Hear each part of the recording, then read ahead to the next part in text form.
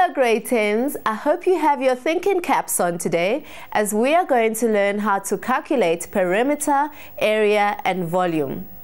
Let's begin by looking at some definitions and formulae before we do some calculations.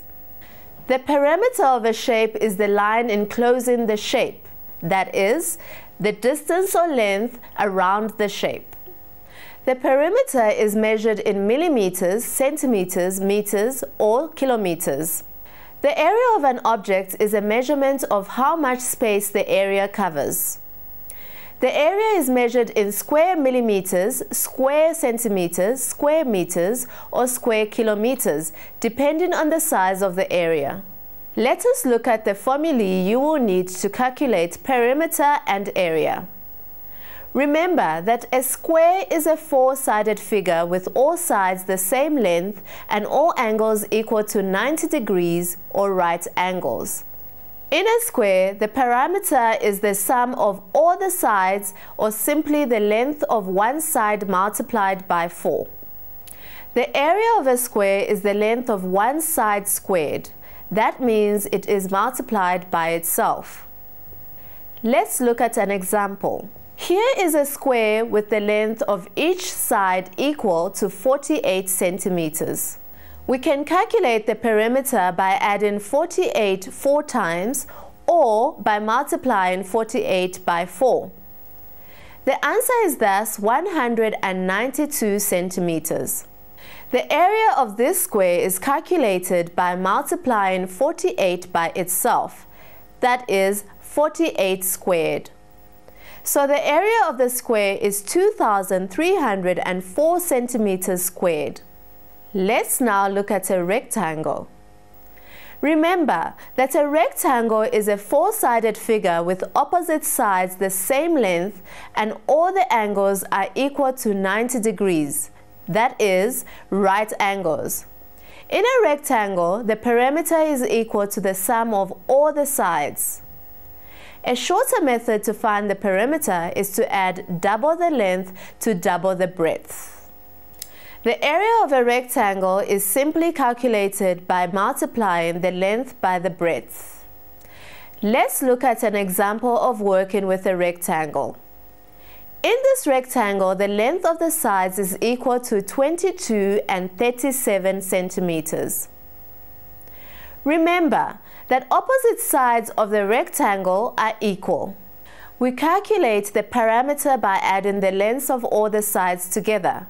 So we add 22 plus 37 plus 22 plus 37. We can change this to 2 times 22 plus 2 times 37. This gives us 44 plus 74, which is 118 centimeters. The area is found by multiplying the length by the breadth. So we'll multiply 22 by 37 to find that the area is 814 centimeters. Now, I'd like to discuss these kinds of measurements for triangle shapes. There are not many times that we'll need to calculate the perimeter or area of a triangle, but a triangular piece of garden might be one of them.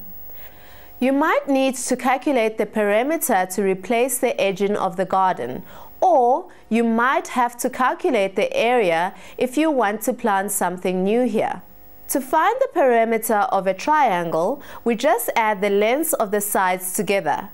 To calculate, we have to multiply. To calculate area, first understand the perpendicular height of a triangle. It is the length of the line drawn at the right angles to the base to the vertex opposite the base. The area of a triangle is the length of the base multiplied by the perpendicular height and then divided by 2. This is the same as multiplying by half. Let's look at an example of working with a triangle. Here's a triangle with the length of the base equal to 85 millimeters and a perpendicular height of 73 millimeters. To work out the area of this triangle, we multiply the length of the base by the perpendicular height and also multiply it by a half. So we see half times 85 times 73, which is 3,102.5 millimeters. It's also possible to calculate the perimeter of a circle as well as the area of a circle. As a practical example, think of a circular patch of garden where you might need the perimeter measurements for building a new edging or wall. You might need to know the area in order to cover the ground with strong plastic to prevent weeds from growing. There are formulae to calculate both the perimeter and the area of a circle. The formulae use two values, namely the diameter and a constant called pi. Let's see. The diameter is equal to double the radius in a circle, and the constant we call pi is estimated to be 3,142. In a circle, the perimeter has a special name, the circumference. To calculate the circumference, we multiply the length of the radius by pi and then double it. This means that it is pi times the diameter. The area of a circle is pi times the square of radius. Let's look at an example of working with a circle. We will use a large circle in a field with a diameter of 12 kilometers. We can calculate the circumference or perimeter of the circle using pi times 12. So it's 3,142 times 12, which is 37,704 kilometers. To calculate the area of a circle, we need the length of the radius. Remember, the radius is equal to half the diameter, so it must be 6 kilometers. The area is thus pi multiplied by the radius squared. That is, the radius multiplied by itself.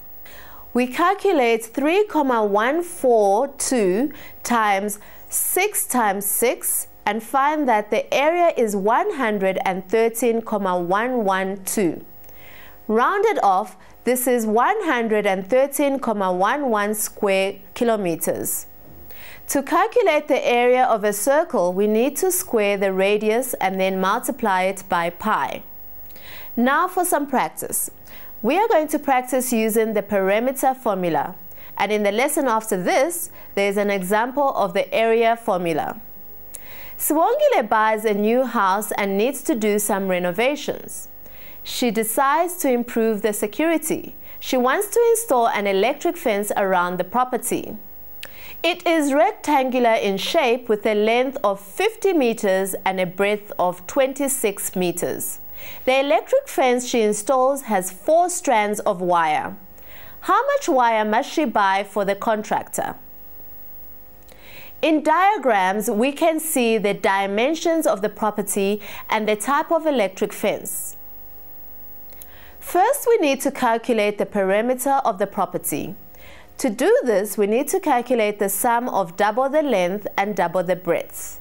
This is 116 plus 52, which equals 168 meters.